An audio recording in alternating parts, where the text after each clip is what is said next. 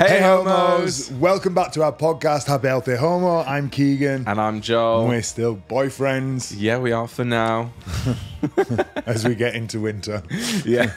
I say that as if it makes it seem like we've had an argument before we've gotten on camera, on mic. No, we haven't. We haven't. I've just been accosted by the dogs.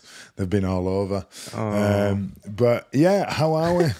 Yeah, we're good. It's a lovely morning today. I'm loving this autumnal weather. Blue skies, sun, but a bit colder. Fresh. Crisp. Crisp. What's it? Not close. Close is hot. Yeah, close. Isn't there another word for like chilly? Chilsome. Fresh. Anyway, the brown leaves. Yeah, it turns out Joel has just actually been walking around with his eyes open for once. It's like the first autumn I've ever paid attention to. No, I just love autumn, as I'm sure lots of you regular listeners know. It fills me with the same joy that, you know, summer lovers, as soon as it gets like 25 degrees or more, people who love summer are like, I'm my best person. I'm my best person in autumn and winter when it's cold but sunny. I don't like clouds, but I like cold and sunny. What I do like about autumn is knitwear. Oh, yeah. You don't own any knit? Well, you certainly aren't wearing any knitted jumpers or anything. Well, no, because I'm always in active wear, aren't I? But I do own knitwear, yeah. Do you? It's probably moth-eaten now. Yeah, probably moth-eaten. You don't have a knitted T-shirt? I have knitted clothes, yeah. I'm a big fan of a heavy knit. Have you ever had an alpaca wool? No, that sounds scratchy. No, it's the opposite. It's very soft. Is it? Very soft. Oh, very soft. Don't alpacas spit at you?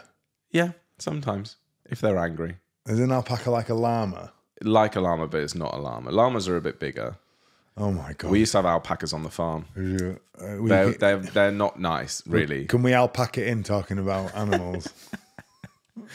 Oh, dad jokes. So, Keegan, we have news, We do have news, yeah. Well, first of all, we need to catch you up because Be Creator Awards. Oh, yeah. We went to. We didn't win. Which, if you've been watching this podcast for a while, you will remember that I said if we went and we didn't win, I would be fuming.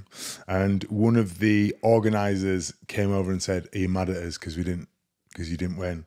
And I said, "Yeah," because I was. They gave it to a really small podcast. A really tiny one. Yeah, not that I'm bitter. That was a joke. It was to a massive podcast, so no wonder he won. And he does do good stuff. So. Yeah, it was called ADHD Chatter. So big up ADHD Chatter. What an amazing podcast. Whereas I just go, it's not about the winning, is it? It's about even just being nominated for me is a massive compliment because think of the thousands of podcasts in the UK. Yeah, but I just think if you're already nearly there, like you want to get over. Of course, it would have been better if we'd won, but it's nothing to mope about. It's 2 weeks later, and he's still crying about it every morning.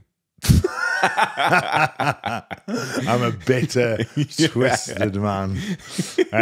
We didn't win.